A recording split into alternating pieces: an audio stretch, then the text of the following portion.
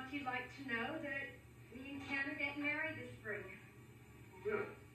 Well, I'm happy to hear you're quite ready to settle down and get married. Oh, I guess I'm done with all the wild days. A lot, and then we had to go to the forensic lab, see if Liz's sculpture was okay. Yeah, Miles told me that Liz thought somebody had been prowling around there. Yeah, changed the calculation. Look, you didn't want to come here and talk about the sculpture, did you? No, I didn't. And I'm not sure you're the person I should be talking to about this, but my instincts tell me that I'm right.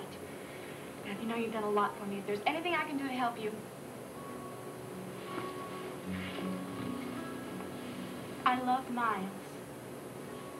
Yeah, I know.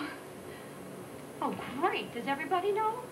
Oh, no, it wasn't that. That's why you decided to fight for a divorce, to demand it from them. It's part of the reason. There's something else. Randy is wearing his engagement ring again.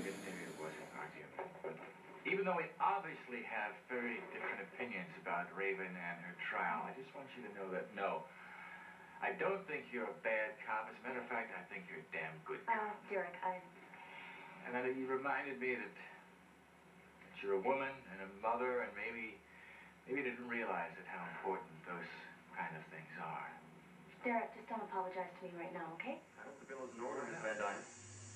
Oh, yes, indeed. In fact, it's very reasonable. Considering the Monticello Arms give such wonderful service. Thank you. We'll try our best. Henry, do you think that the hotel would object to my paying in cash? Oh, no, ma'am.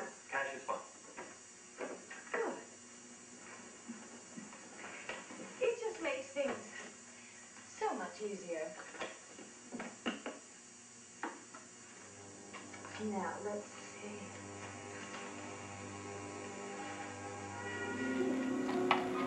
I want everything you pick up, understand?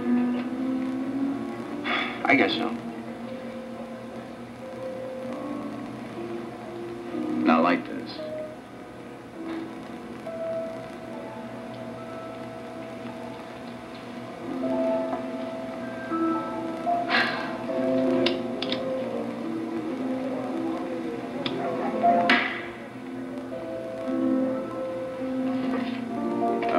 Give Audible a message for me. Tell him he owes me another 100 for matches.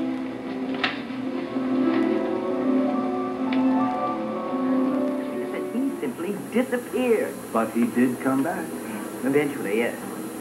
But by that time, the prince had turned into a frog.